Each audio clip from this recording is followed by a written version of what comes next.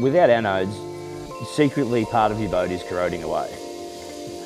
Welcome to my little man cave I've got here. It's Gutsy's garage. Right now, we're going to talk about anodes.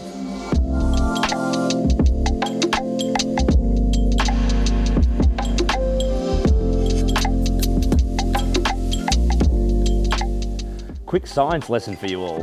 When we've got all these different metals together in water, we're effectively making a battery. Aluminium props, stainless shafts, alloy heads, magnesium pistons, the list goes on. The electrons supplied by one of the metals gives themselves up when in seawater. That's in the form of metal ions. So if you're losing metal ions in your boat, there's a good chance that something is corroding. If your boat lives on the water, there's a good chance it's getting eaten as we speak. So the more dissimilar metals there are on your vessel, the more chance of electrolysis happening. There's a few ways to hold on to our ions. One is to make sure everything's electrically bonded. That's not bondage you're thinking of, you sickos. So those little wires you see on your boat sometimes, they're bringing down the electrical potential down to the same level. So these bonding straps are made from tin copper or wire, and they form a grounding circuit for all your fittings. The other way to manage electrolysis is by adding a third metal into the circuit.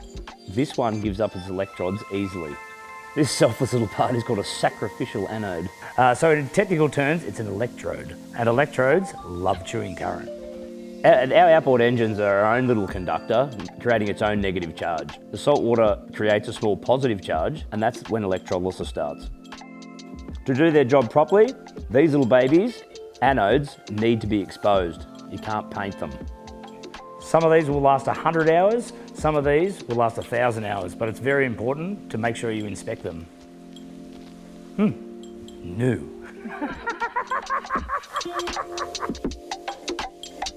It costs less than $100 for a set of anodes, and I get mine from Outboard Spares, and it's damn sight cheaper than the trouble you're going to have if you don't replace them. Without anodes, you'd be left with holes in your water jackets and cylinder heads and all sorts of nasty stuff. And there we go, look at that. It's got chlamydia for sure. Definitely been to Bangkok. I've seen worse. I've seen just the bolt sitting there actually. Quick, simple, easy as, once again, Outboard Spares. So just remember that sacrificial anodes are designed to corrode a lot faster than the rest of the metals in your motor. Or your boat for that matter if you're an alloy boy.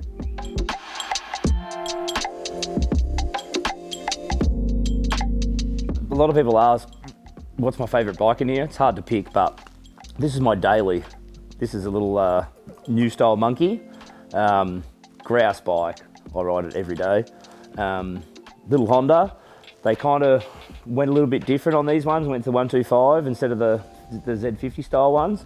Kind of didn't really like it myself to start with, but I bought one anyway, because that's what you do as a Honda enthusiast. When something comes out, you buy it.